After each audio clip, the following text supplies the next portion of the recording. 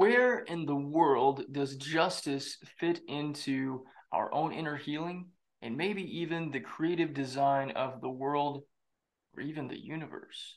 Ever wondered about that? Come on, let's see how we can use our own inner garden to cultivate a little bit more justice and even look at justice in a different way. We'll dig into the soil of all of this stuff together.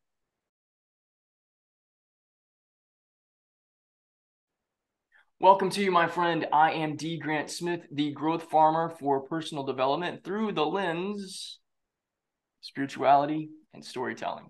Here on this channel, we talk about a lot of stuff, including the journey in becoming the best version of ourselves, living our dreams, self-love, inner healing, manifestation, and a whole lot more. If you want more from me, including some awesome and inspirational short fiction novels, courses on spirituality and self-love, private coaching, and a whole lot more, please visit growthfarming.com.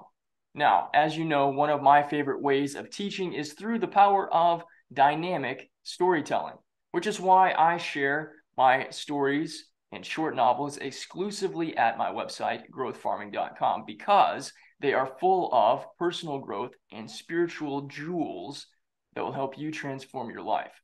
And since I talk so much about storytelling and I always point people over to my website, I thought, why not share a short story today with you guys to help you have a little bit of an insight into what it's like to do some storytelling with D. Grant.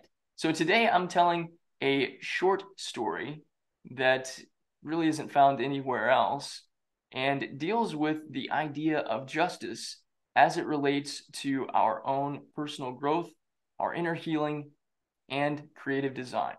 Ready for it? All right, here we go. I call this story The Transcendental Power of Justice in Creative Design and Inner Healing. It's a prompt-driven narrative of a mystical creature's influence on creative people. Here's the story. The world is a vampire, sent to yank. Secret destroyers hold you up to the flames. Now, you know the lyrics to that song. It's from Smashing Pumpkins. And that song creeped in to the speakers buried under the bed. He rolled over and reached underneath it, trying to grasp the metal and plastic casings to pull them out and hear the music more clearly. Yet he was too sleepy still to decipher what all his hands were grasping for.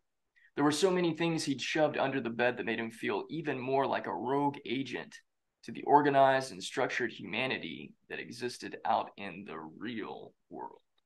He felt the peel of an orange or lemon, perhaps the wiring of a cable clip to merge wires together, and a stuffed chimpanzee that a friend had brought him from a Renaissance festival a few years back. Then he touched it. The dense and smooth metal casing felt like a friendly touch to his fingers. He wrapped his hand around it and began pulling it towards him. Despite of my rage, I'm still just a rat in a cage. The speaker blared loudly just as he pulled it out from under the bed. The sound jolted him awake. The metamorphosis from lucid dreaming into reality was sudden and certain. He began to look around his room. At first glance, his living space resembled that of a teenage or college graphic arts student. Concert posters draped the walls. Books on design, sound, and music were scattered around the flooring. A half-eaten pizza still in the box sat on a stack of magazines, and a bottle of enzyme medication was surrounded by a collection of glass cups. This one room was the only place with a bed in the sprawling building that resembled a greenhouse on one end and an adobe hut on the other, and this is where they slept. He had speakers everywhere, all routed to different amplifiers, computers, and machines to keep the music and sound medicine flowing. Out in the main room and hallways were organized bookshelves and large walls painted as murals. Justice was there, displayed as a painted silhouette in pink that accented and accentuated his mystical presence throughout the entire property. Justice was his inspiration and closest friend. Viewed by visitors as a salamander that made a cool-looking logo, Justice was not a creature to mistake with a shrug or passing glance. He had mystical powers, as all axolotls do. He could see into the hearts and minds of people, particularly creative individuals who felt misunderstood and lost in the world of conformity to mass media. Justice would speak to their hearts and minds in a way that only they understood, and infuse a spark of creativity within them that translated into truly metamorphic artistry.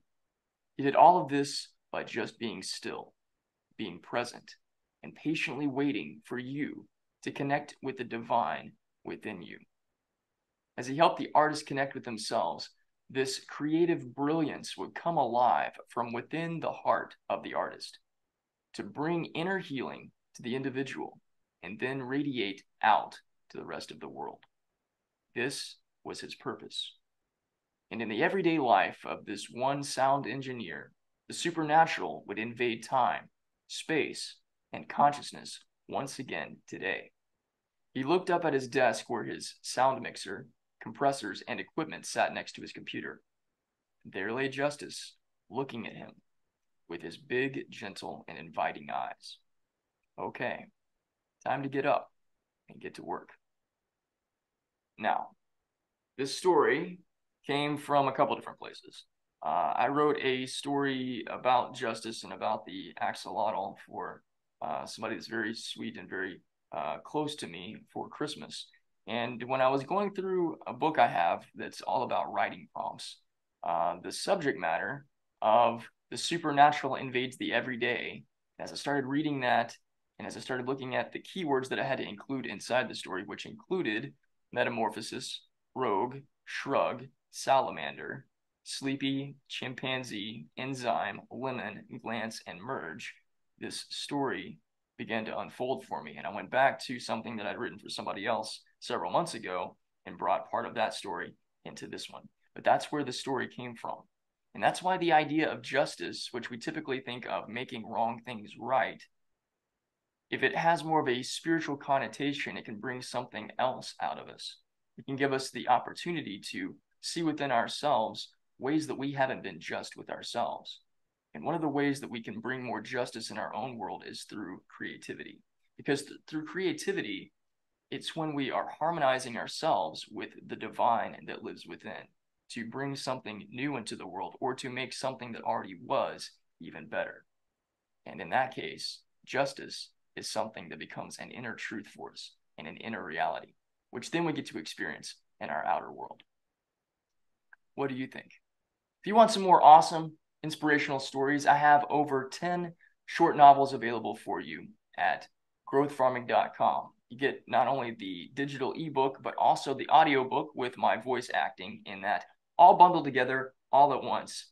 Instead of having to do one or the other, I give you both. So go check that out. It's at growthfarming.com. I appreciate you being here and being a part of what it is that I have to share with you today. I'd love to know your thoughts on this story. So drop a comment down below and let me know how this story impacts you. I appreciate you. If you haven't already, please give this video a thumbs up and subscribe. I love you, I appreciate you, and I'll see you again soon.